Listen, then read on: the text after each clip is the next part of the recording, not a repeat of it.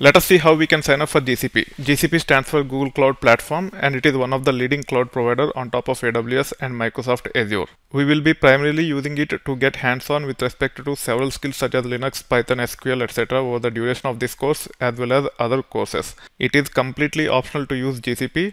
You can leverage either AWS or Azure or some other platform just to practice. Also, you might not have to set up the server for all the trainings, but I would highly recommend you to do so that you can actually have your own environment which is powerful and very effective to learn the modern technologies. The reason why I have chosen GCP over AWS or Azure is the credit and the duration of the credit. AWS provides something called as free tier for 1 year. However, their credit mechanism is good for exploring one skill at a time. If you want to provision a powerful EC2 instance and start practicing on it, it is not good enough. With respect to Azure, they give $200 credit and it is only valid for 1 month.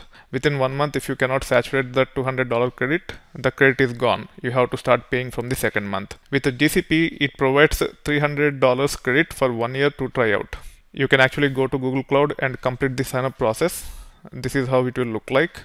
The landing page will look like this. Let me open another private window to show you how the landing page will be. You can say cloud.google.com.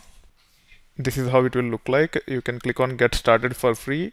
You can sign in with your Gmail account, and this is how it will look like.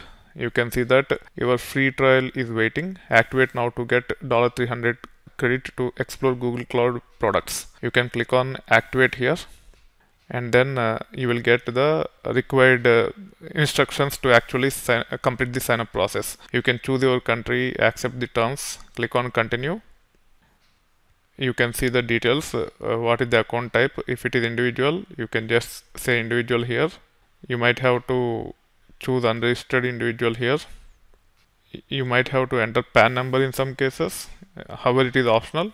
You have to enter address, and then you might have to set up your credit card. However, your credit card will not be charged unless and until you start using the environment to provision resources from it. You might want to provision virtual machines, storage, and many other resources. Unless and until you start using those resources as part of the platform, your credits will not be saturated.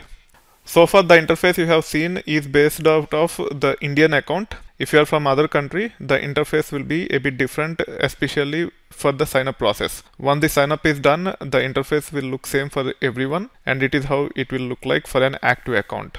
You will have project and other details, and also you should be focusing on this sidebar. You can get this sidebar by clicking on this. As you start using GCP, you will understand more about this. We will be provisioning virtual machines. We will be going to the billing to understand the costs associated with the resources we have provisioned, so on and so forth. Unless and until you provision the resources, you will not be charged. Just keep that in mind. Complete the sign up process whether you will be using it immediately or not, and be ready to actually provision the servers to practice and learn the modern technologies with powerful machines.